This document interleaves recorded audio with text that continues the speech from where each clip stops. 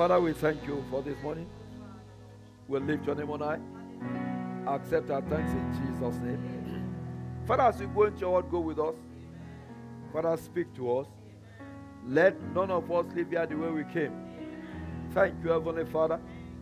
We love you, Lord. For we are prayed in Jesus' name. Amen. Technical, please, this mic doesn't look, it looks sick, so please do something. Genesis 22, I'm going to read from verse 1 to verse 14. Genesis 22 from verse 1 to verse 14. Genesis 22 verses 1 to 14. If you are there, shout hallelujah. Hallelujah. Amen.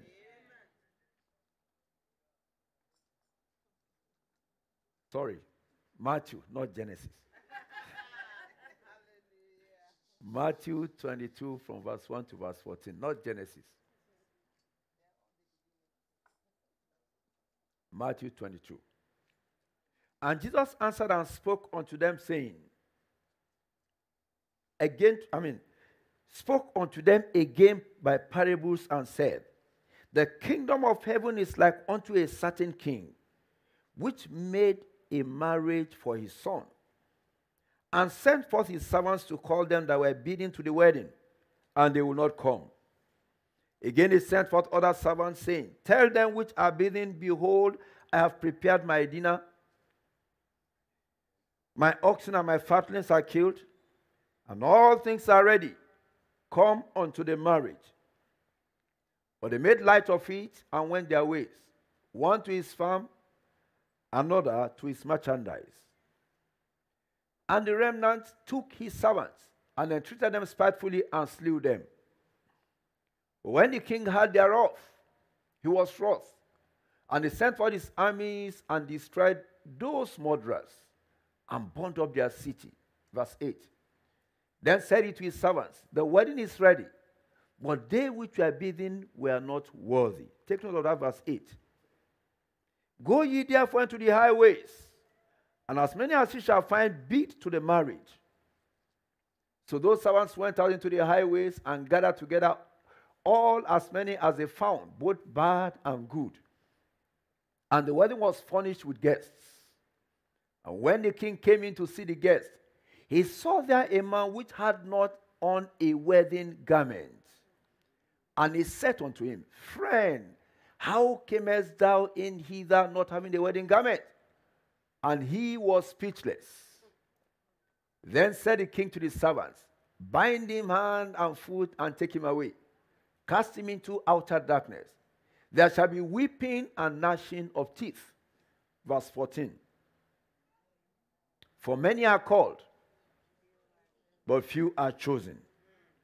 And so my first question for you this morning is, are you among the chosen few?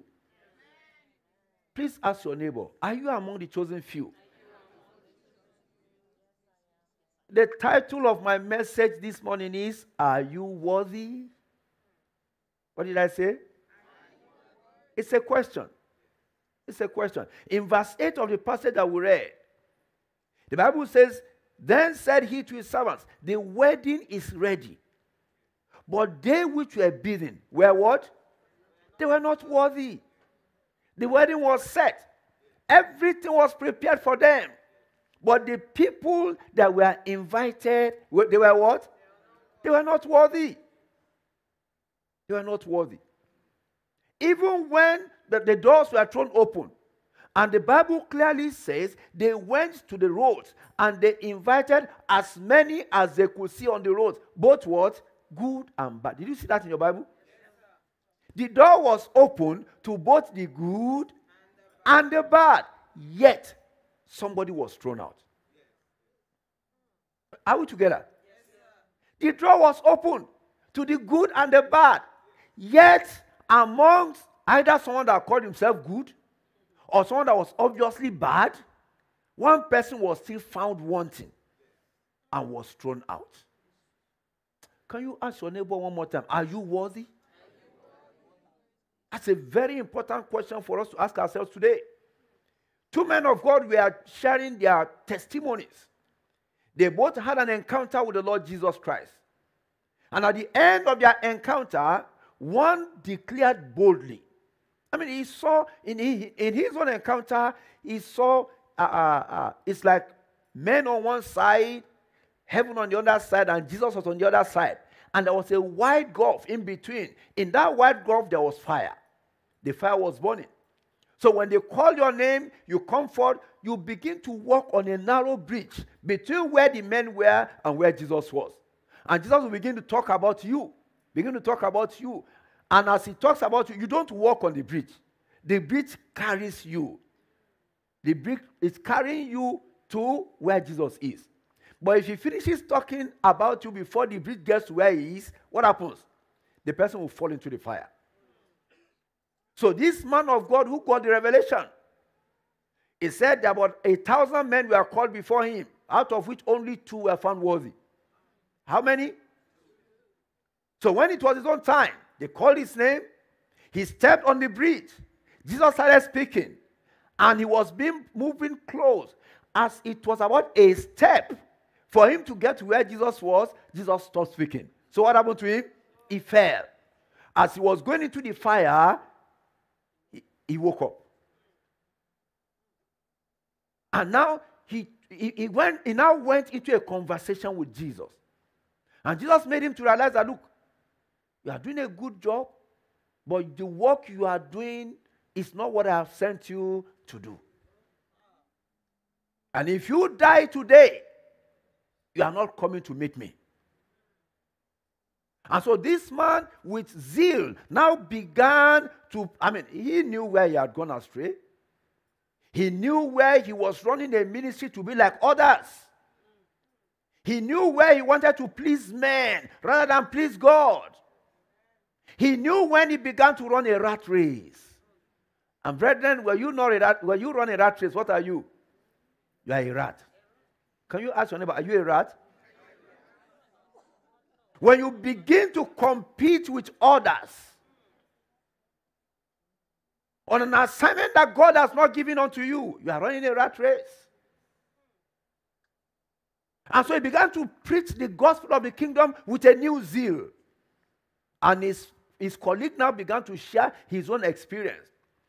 But the long and short of it is the fact that the first man said less than 2%. Of course, 2 out of 1,000. Is that 2%? Please tell me, what percentage is that? 2 out of 1,000. And the man said, no, there are so many churches. Is that not so? There are so many churches. How can just less than 2% be among those that will make it to heaven? Brethren, if Christ comes as we are seated here today, how many of us think we are going to go with him? Yeah, I can see that many of us think we are not going. That's very important. But do you know that of a truth, if Christ comes as we are seated here, many will be watching and will be telling the story. Oh, I was there. Oh, I saw it. Oh, that pastor just disappeared. Because me, I will disappear. I will go. The microphone just fell. That thing he put on his head. And so that old-fashioned pastor, he has refused to be modern. People don't use this again. But the thing did what? It fell. And the man disappeared. Are you going to be the one telling the story? Will I look around in heaven and be looking for members of Christ Chapel and I will not find you? Or will I find you? Like I always tell our people, don't make me a lonely man in heaven. Tell your neighbor, don't make me a lonely man in heaven. That presupposes that you will make it to heaven. Because many of us are running our race as if there is no heaven. Many of us are running our Christian race as if, some will even tell you that heaven is here on earth. And some men, when they have problems with their wives, they will say there is no hell, that hell is in their home. That is deception. Self-deception.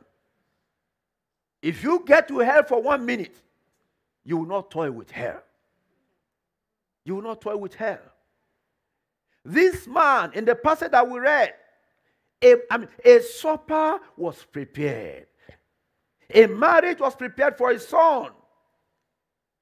And one of the things we know as children of God is that there is something the Bible calls the marriage supper of the Lamb. That's what you are being prepared for. That's what I am being prepared for. We are being prepared for the marriage supper of the Lamb.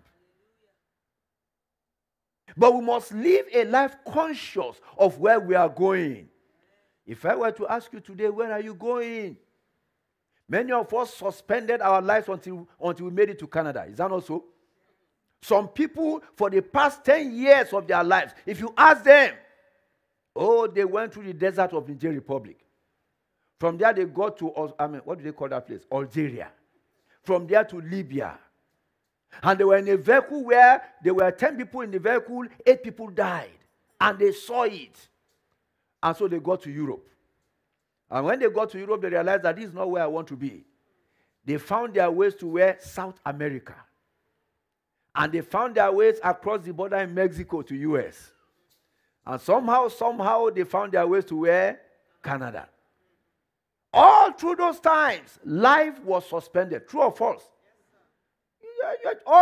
You just want to get somewhere. Now you are in Canada.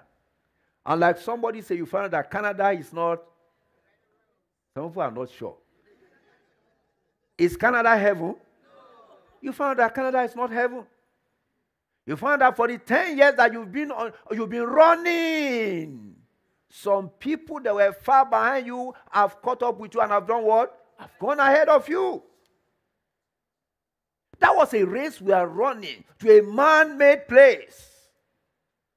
A man-made place that has destroyed the future of many. How much more a race for eternity? Because, brethren, whatever you see in this place, at the time I came to Canada, around the year 2000, I came here in 2000. Around that time, they used to have this survey, I see they still have it, that they said Canada was the best place to live in the world. Have you heard of that thing before? I don't know how they rank Canada today.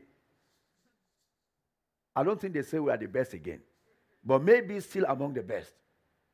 At that time, they said it was the best place to be on earth. But you know your experience. I know my experience. No matter how good Canada is, brethren, it's nothing compared to heaven. Tell somebody, make sure you don't miss heaven. It's very important. The Bible tells us in Revelation chapter 19, verse 6 to 9. Revelation 19, 6 to 9. He said, I heard as it were the voice of a great multitude, as the voice of many waters, as the voice of mighty thundering, saying, Hallelujah, for the Lord God omnipotent reigneth. Let us be glad and rejoice and give honor to him, for the marriage of the Lamb is come, and his wife had made herself ready. Are you ready? Please ask your neighbor, are you ready? Because we are the bride of the Lamb. He said the wife had made herself ready, and to her was granted that she should be arrayed in fine linen, clean and white. For the fine linen is what? The righteousness of the saints. So you know one thing that can make you not to be ready is what? Unrighteousness. So when I ask you, are you ready? I'm simply asking you, are you righteous? And asking you, are you righteous? It's not a matter of saying, some people will tell you, no man can know if he will make heaven. That's a lie. You know if you will make heaven or not. You know the race you are running. You know where righteousness stands in your day-to-day living. Some of us are masters of compromise. True or false? You know what the Bible says? Because you are neither hot nor cold, I will do what? I will spew you out of my mouth. I don't know you. You are known for compromise. You are known for mixing black and white. You are not known to be a child of God. Many of us will do all it takes that men may not count us as Christians. True or false? That's the truth. You want to belong. Do you realize, brethren, that in hell, nobody has time for the other person? Are we together? It's a place of torment. All those people you want to belong to, they will be there, but you won't have time for them. Neither will they have time for you. The rich man said unto Abraham, he said, Father Abraham, I'm in torment. Let Lazarus give me what? A drop of water. Brethren, between where Abraham was and where the rich man was, that drop of water, will it survive? It will not.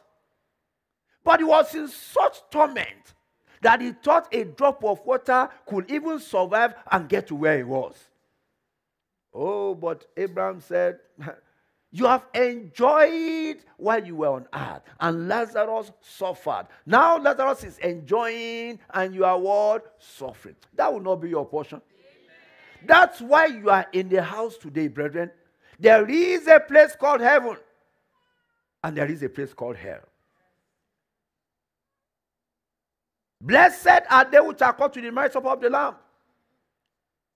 In the passage that we read, the invitation went out. But those that were invited began to excuse themselves. They excused themselves away. The first thing they did was that they ignored the invitation and would not just come. Maybe you are here today and you have been ignoring that invitation. Oh, don't mind those, what do they call them now? Fanatics. I want to assure you, brethren, only fanatics will make heaven. What did I just say? When we are told that less than point something percent of the people made it, you think there are people that have Christianity of, wishy-washy Christianity? Like I always ask us, brethren, you know of a man called Paul, right? How many of us have heard of Paul?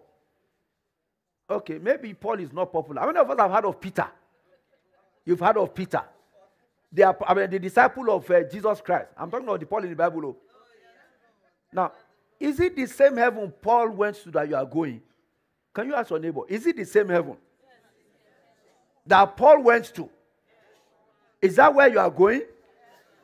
And you think God is so partial that he dealt with Paul anyhow, and he will not be pampering you and say, don't worry, my son. Don't worry, my daughter. Just come and enjoy it. Did Paul suffer for you? Did Paul suffer for you? Jesus died for Paul, and he died for you. Paul had to bear his own cross to make sure he did not miss heaven. How are you bearing your own cross? How are you bearing your own cross? I know this is not the message some of us expected to hear in the house today, but that's the message God asked me to give to you. Are you worthy? Are you worthy? Look at their response. They made light of the invitation. Many of us will come to church if we say there's opportunity for entertainment. And when I say entertainment, I'm not just talking of food. I know Nigerian jollof is good. Is that not so? So if we declare that next Sunday there is what? Nigerian jollof. Some people will come to church because of that. I'm talking from experience. But some of us, if we were to say any of these worldly entertainers, he will come to church next Sunday because you want to meet with him, you want to take a picture with him, you will do what? You will come. The Bible says they made light of the invitation. That's what many of us are doing in Christianity today. We are making light of the invitation. We're trivializing the things of heaven. Heaven is no longer the end goal. Our Christianity is Christianity that will enrich us. Is that not so? The Bible says, seek ye first the kingdom of God, and every other thing shall be added unto you. And we ignore the first part. And we take the second part that says what? Every other thing shall be added. The Bible says, my God shall do what? Supply all your needs. According to what? By Christ Jesus. That tells you one thing. Without Jesus, there is no supply. True or false? The measure of the supply he will give to you is his glory. Not your own measurement. Not your measurement. They made light of the invitation.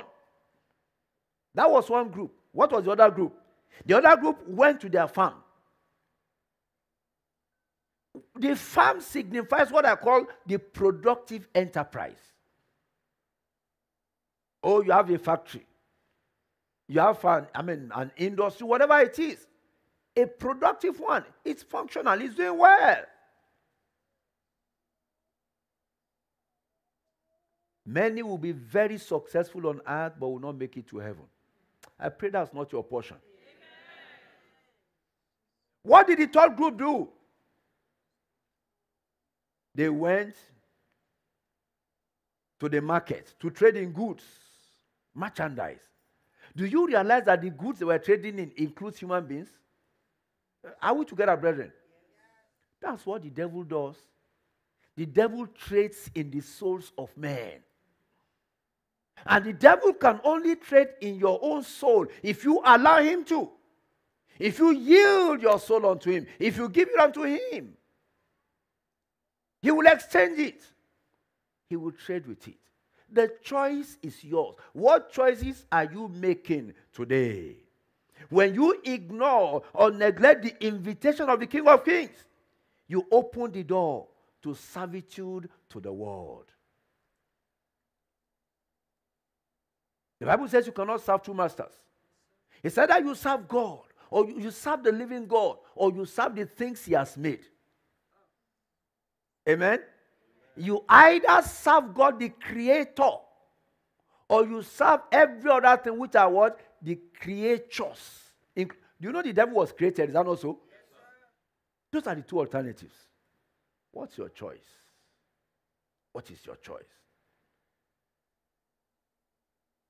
When the king saw their response, he said, those that were invited were not worthy. Remember what? That's why we started. Are you worthy? Some people will go to church all their lives and still go to hell.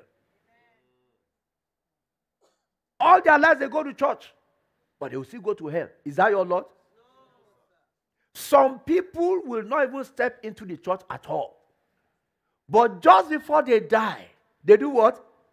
They give their lives to Christ. That's why the Bible says, he sent his servants. They invited both what? The good and the bad.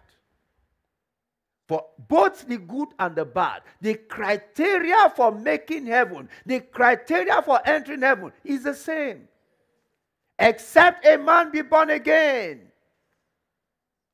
he cannot enter into the kingdom of God. Except a man be born of water and of the Spirit, he cannot see the kingdom. Both the good and the bad, the criteria for entering heaven is who? Is who? Is Jesus. It's only Jesus that will take you to heaven. That's why, brethren, none will make it without the wedding garment. What is the wedding garment? Righteousness. The Bible says righteousness exalts a nation. But what? Sin is a reproach. Tell somebody sin is a reproach. Now, that passage does not tell us the type of sin. It just says what? Sin is a reproach. In other words, brethren, sin will debar you from getting to where you want to go. And we all know it. We all know it. The good and the bad were invited. Haven't you heard of ladies that have kept themselves pure? Chaste ladies. One day they made a mistake, became pregnant, decided to commit an abortion. And what happened? The lady, she dies. Where is she going? It doesn't matter what the theory of men is. Oh, you go to the other side. You see some ladies, growing up, they made up their mind that they are for the devil. They can tell you they have committed 7 abortions. And then they get married. And they still have many children. Is that not so? And you know the worst part of it? They will give their lives to Christ. And what happens? They will make heaven. That's why you don't run your race with another man's clock. The Bible says, looking unto who? Look unto Jesus and Jesus alone. The way he deals with you is not necessarily the way he will do what? Deal with me. The Bible says our God is in the heavens. He doeth whatsoever pleases him. Or he will give some men 1,000 chances. He will give some men. How many? One. One. The end result is the same. If you take the chance he has given you, heaven is assured. If you reject the chance he has given you, hell is assured. What's your choice? Are you worthy? Are you worthy? Are you worthy? None will make it without the wedding garment. Revelation chapter 3 verse 4. Revelation chapter 3 verse 4. It says, thou hast a few names even in Sardis, which have not defiled their garments. And they shall walk with me in white, for they are what?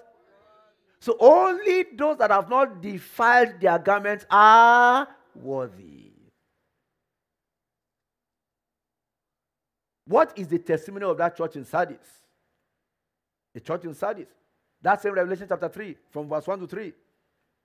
Revelation 3, 1 to 3. It said, unto the church, angel of the church in Sardis, right? These things said he that had the 7 spirits of God and the 7 stars. He said, I know thy works. Tell somebody he knows your work.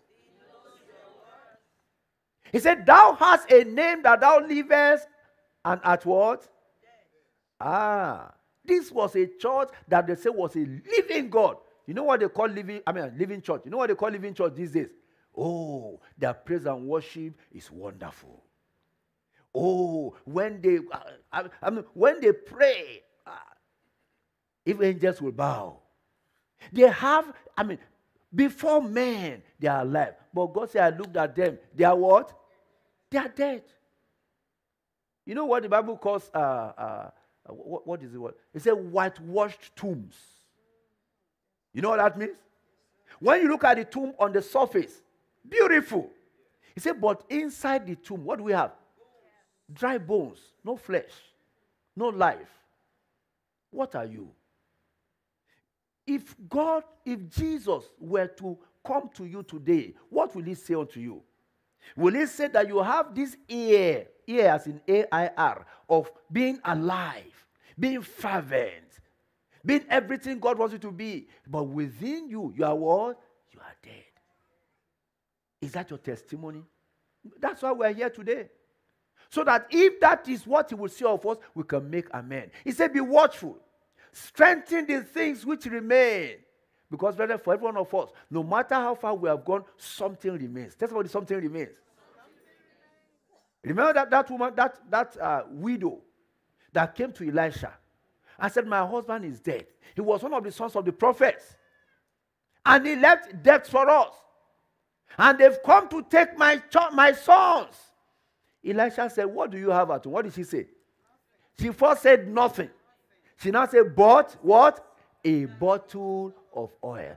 So, tell somebody you have something. No matter how small, you have something.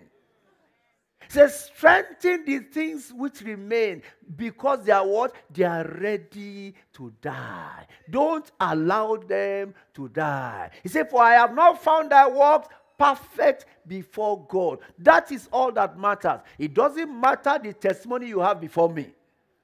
It doesn't matter the testimony you have before the general overseer.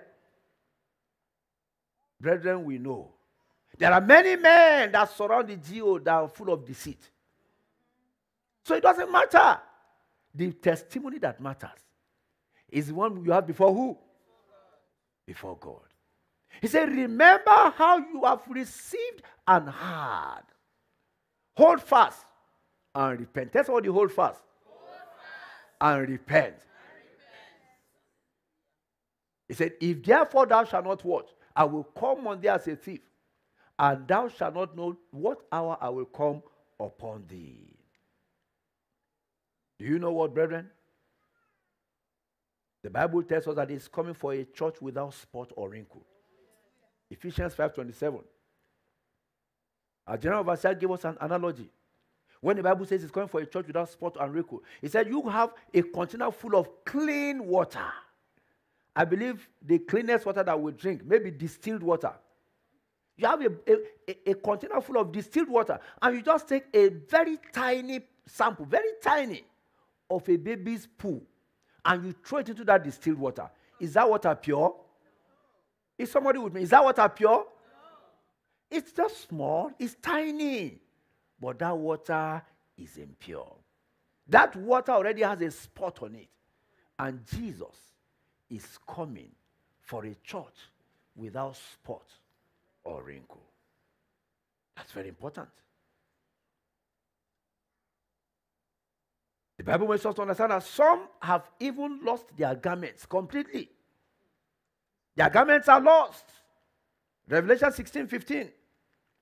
Revelation 16:15. He said, behold, I come as a thief. Blessed is he that watcheth and keepeth his garment, lest he does what? Lest he walks naked, and they see his shame. You will not be put to shame. Amen. I say you will not be put to shame. Amen. I say you will not be put to shame. Amen. You must stand if you will be counted worthy. Ephesians chapter 3, as we round up. Ephesians chapter 6, rather. Verse 13 to 18 as we round up. Ephesians 6, 13 to 18. He said, take unto you the whole armor of God, that you may be able to withstand in the evil day, and having done all, to stand. He says, stand therefore, having your loins girt with the truth, and having on the breastplate of righteousness, and your feet shod with the preparation of the gospel of peace. Above all, taking the shield of faith, wherewith you shall be able to quench all the fiery darts of the wicked, and take the helmet of salvation and the sword of the Spirit, which is the word of God. Now look at verse 18. That's why I'm going to round up. He said, praying always. Doing what? Praying how often? Always. With all prayer and supplication in the Spirit, and watching thereunto with all perseverance and supplication for all saints. That's my call unto you today. Have you made up your mind that you will be counted worthy? Have you made up your mind that if God should come to you today, he will say, thou art worthy, or rather than say, thou art not worthy? I want us to bow down our heads. Let's bow down our heads. Let's bow down. You know it. There's a song we sing in the original language that says, whatever will hinder me from the path of salvation, Trinity, take it away from me. Make that song a prayer point tonight. This morning. What is that thing that will debar you from this part of salvation? What is that thing that will prevent you from making heaven? What is that thing that will make God to look at you and say you are not worthy? Oh, tell the Lord to take it away from you. That's why you are here today. There's glory ahead. And that glory is for you. It's not for someone else. It's God's determinate plan and counsel concerning you. The Bible says, examine yourselves and see that you are in the faith. Examine yourself this morning. Talk to God. Or this afternoon, talk to him. He's here for you. He's here to meet with you. He's here to attend unto you. It's one-on-one. It's you and him. It's you and him. It's you and him. Are you worthy? You know that which will not make you worthy. You can start afresh today. You can start afresh today. You can sing that song that says, Jesus, Jesus, hear my humble cry. While on others thou art calling, do not pass me by. Talk to him today. Talk to him. Maybe you are here, you are not born again, you've not given your life to Christ. This is another opportunity for you. Or you are watching us online, you are not born again. Oh, you want to raise up your hand where you are, we are going to pray together. You know you have not given your life to Jesus. You know if he comes today, you are not going with him. Are you ready? Do you want to say, today I start this journey with you, Lord? You want to raise up your hand, we are going to pray together. You are raising that hand to the King of Kings and the Lord of Lords. Or you are watching online, and you are saying, I want to run this race the way it ought to be run. If you're in that situation, just say with me, say, Lord Jesus, I come before you today. I yield my life unto you. I give my life to you. Come in today. coming to stay. Write my name in the book of life. I want to run this race seriously. I don't want to depart from you after today. Oh, Father, minister unto me and minister through me. Let me not be found wanting. Thank you, Heavenly Father. We love you, Lord. For we have prayed in Jesus' name. Father, we thank you. We bless your holy name. Accept our thanks in Jesus' name. Thank you, Lord, for what you have done. Thank you for what you are doing. Thank you for what you continue to do. Whatever will make us to be counted unworthy, your word says every tree my Father has not planted shall be rooted out. Father, root such out of our lives in the name of Jesus. Every desire that is taking us astray, Father, you will set us free from such in the name of Jesus. Every form of lust, fornication, pornography, defilement, homosexuality, that is leading your children on that path of damnation. Let there be a clean separation right now in the name of Jesus. Every heart that is crying unto you and say, Lord, have mercy upon me.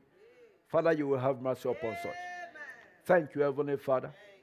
We love you, Lord, for we have prayed in Jesus' name. That Joyce.